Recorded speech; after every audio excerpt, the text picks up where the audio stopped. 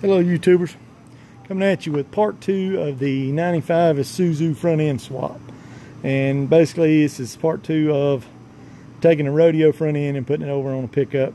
And that really just consists of headlights, grill, bumper, etc.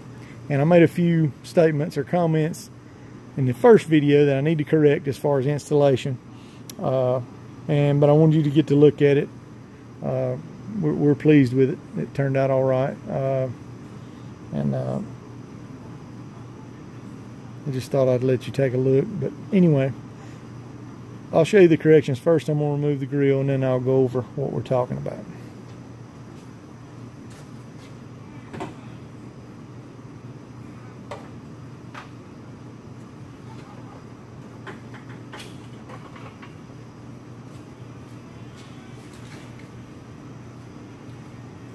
Okay, and I'm going to touch on this while I'm talking about. First, I'm going to show you. We're talking about the reference point on the headlight housing out of the rodeo. That's this plastic part behind, and this hole works perfect right here as a reference point. You stick it up there, put your bolt in, bring it up, even with a fender, tie it in, then you can bore you 2 more holes under here and put bolts in. Works great on this side. All right, on this side, it's got a hole, but it doesn't work. So what I suggest is coming over here, tying into your fender first on this side, then leveling it up, measuring a little bit, and coming off of your radiator support, and then you bore your holes accordingly. It'd be the same way. You'll have to bore all 4 of them over here.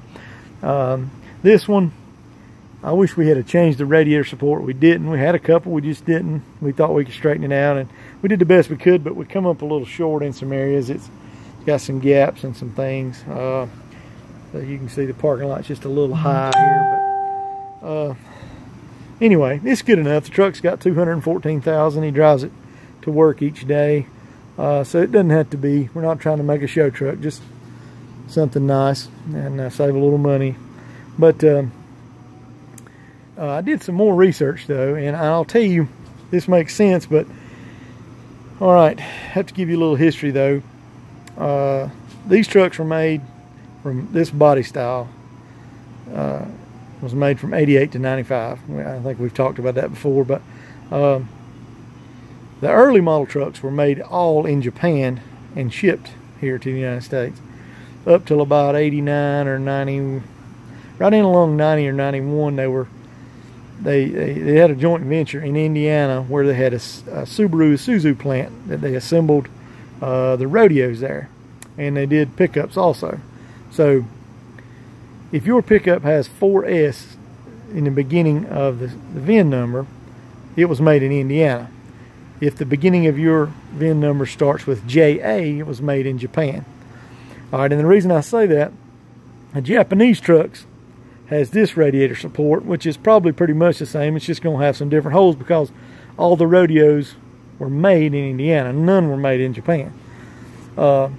If your truck is 4S, you're going to have the radiator support that the rodeo had, so your headlights, housings, and everything should bolt straight up. You shouldn't have to bore any holes. So it'll go a little easier for those guys with a 4S truck. But either way, it's pretty much the same. There's a few differences. I mean, probably several. All in all, the trucks are the same.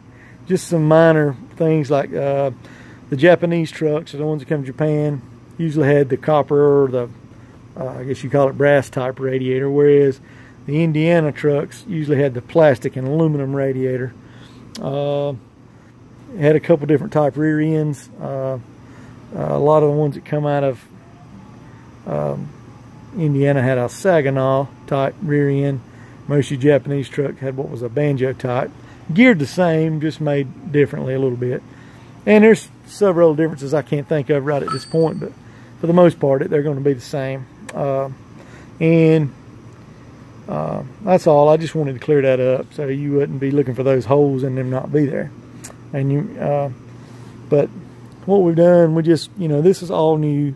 This came from the rodeo, the housing and the headlight, of course. We hadn't got it wired up. We're waiting on a wiring harness from Ron Francis Wiring, and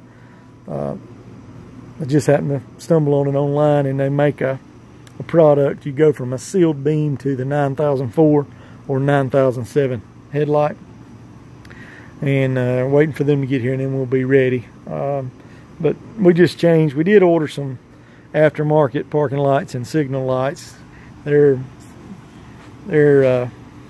not the best quality. They don't have quite the fit and finish that the OE parts do, but you know, it's general rule of thumb that, you know, you're not going to quite get the same quality. The bumper is the same way. It's an aftermarket. Works good though. It bolted up. It's just not quite as, I don't feel like it's quite as stout as the factory, but I think it was $160 or $70 for the bumper and valance and all, so good price. Come with the bumper arms and everything. It fits up there nice. Everything seems pretty straight, but and I had mentioned also in the earlier video, your rodeos and pickups, from the doors front, your parts are going to interchange now. That's your exterior parts. Now inside, it's a lot of it will, in the early rodeos, will match with the truck up to 95.5. Even the interior parts are the same. In 95.5, they went to airbags in the rodeo, so they had to change the dash. And the trucks finished in 95, so they never had airbags. So some of the interior parts could be different, but